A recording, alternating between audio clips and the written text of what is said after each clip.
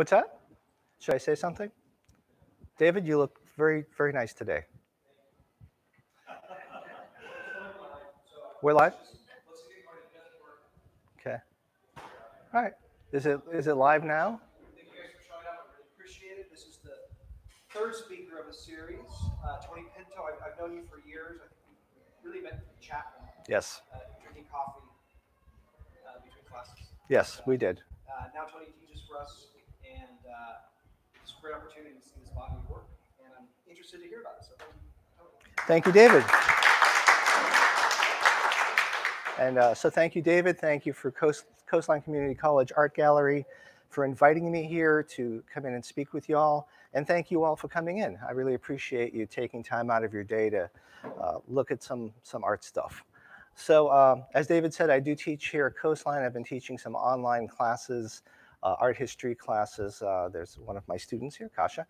I'm also an artist, and that's what we're going to be talking about today.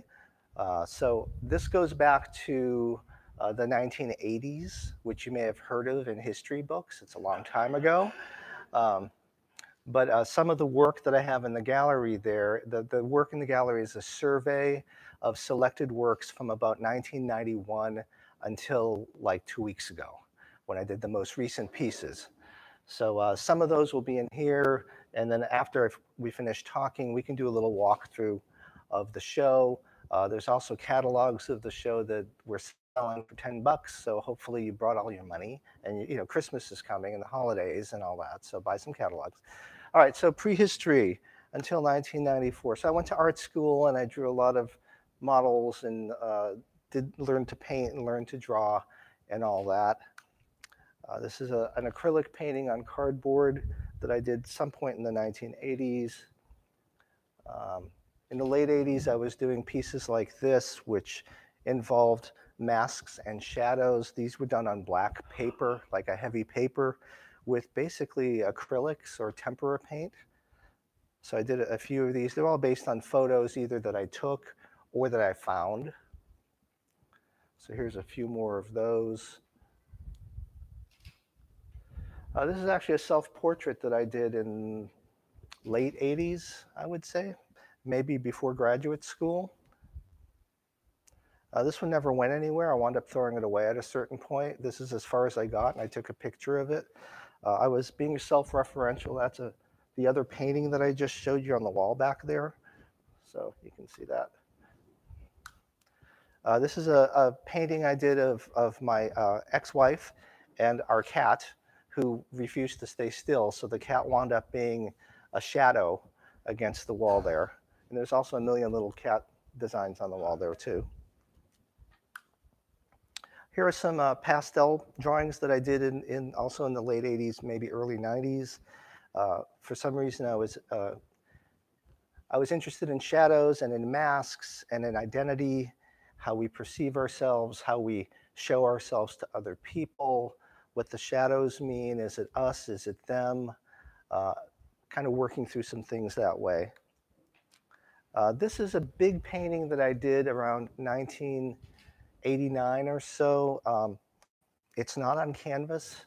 It's on some kind of a fabric that I found someplace. I had just moved to LA, had no money, and I would just find stuff on the street and I would paint on it. You know, so I found this fabric, which you can see sort of some vestiges of it over here. It was a floral pattern. And this was probably like 8 feet by 6 feet. It was big. But this is the first appearance of one of the classical figures. So that would have been around 1989. And a couple of birds, and I still like classical figures, and I still like birds. Here's another big piece that I did then, based on photography. There's a couple of paintings of Eisenhower and Nixon golfing, and there's a drawing there of World War II. This is that same fabric that was underneath the other painting. And since they were golfing, I thought we should be able to join in, so I set up a little putting green in front of that. Most of this old stuff, you know, as you move, you have kids, you know, your life goes on, things suddenly become like, do I really want to store this anymore? You know, so at a certain point, this all kind of went away. This is another big piece that I did in graduate school. based on found photography from magazines. This was an ad in something, and that was a picture from World War II, but this was probably 8 feet tall and 15 feet across. And then I got into like not only the, the width and height, but also the depth of the pieces, and I started basically making assemblages where they came off the wall a little bit, and I got handy with tools. And you know, people when they see my heads, they're like, "Well, how did you cut them out?" Well, I used a jigsaw because back then I had to figure out how to use tools, and I just kind of figured out how to do it. So this is canvas on on a wood framework, and it's sort of angled in. It looks almost like a music speaker, you know, it's kind of angled in. Here's another one where I basically created a huge box, probably 8 feet tall by 16 feet wide or something like that.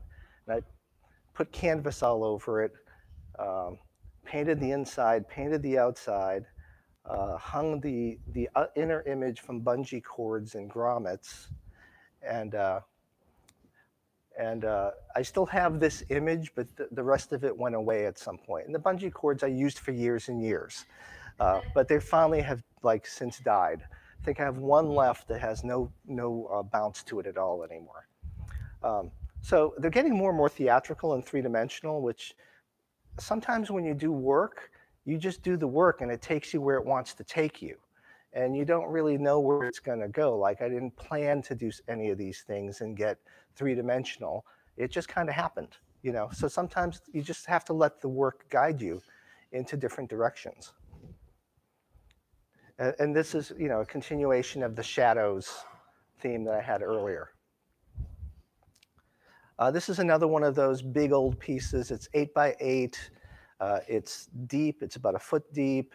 And then across the front of it is a lifeboat with some lights in the water, like it could have been a flare or something like that, hung by bungees.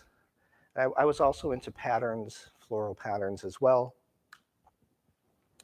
Um, this piece, this is canvas, and that's some kind of plywood stuff. I don't think it's quite plywood. It's some kind of wood. Did a little spray painting on here. That was my first experience with spray paint until some of these pieces. This is all plywood. I get a lot of my art supplies at Home Depot. So they know me there. This one is gone. You know, at some point it went away. And these are all like, I think that was an ad. This is Maximilian Schell, the actor. I think that was another ad. I was talking a little bit about identity and how people envy other people, but then they try to make themselves look like other people as well.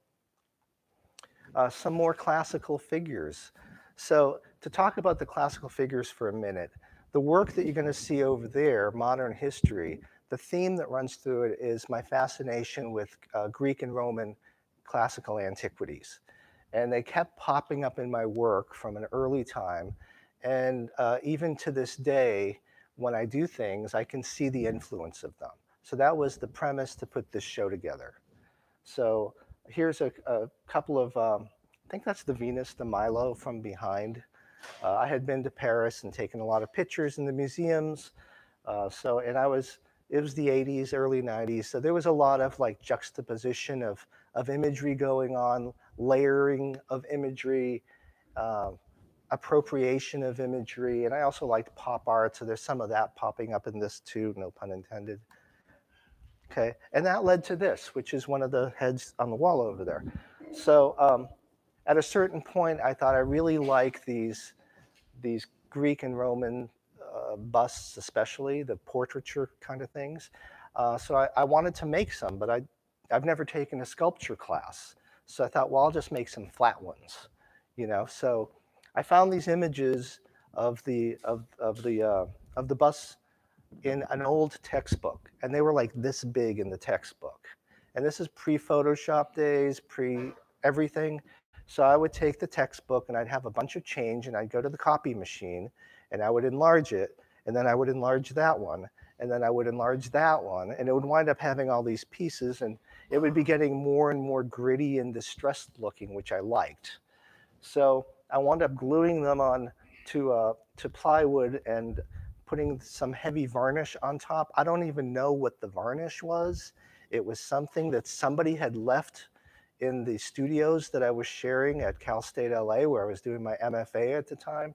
So I don't know if it's just going to self-destruct or explode at some point. I have no idea. Like, I've never lit matches near it. So, and anyway, that's what kind of gives it the skin effect on top. So I had these heads without the squares cut out, and at a certain point, I felt like, well, I'm just trying to fool the eye here with these two-dimensional sculptures. I really feel like I need to let people know what the structure is like, so that they don't have to like stick their head behind there to try to figure it out. So I basically just cut out a little of the front to mimic the background, to mimic what was going on behind the scenes. So that way you could see what it looked like.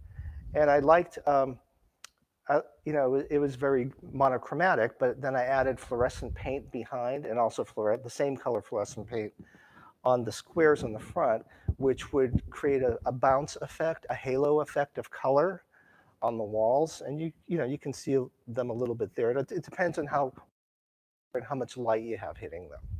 So I did a bunch of these. I think they're all there pretty much. So I'll just kind of zip through these.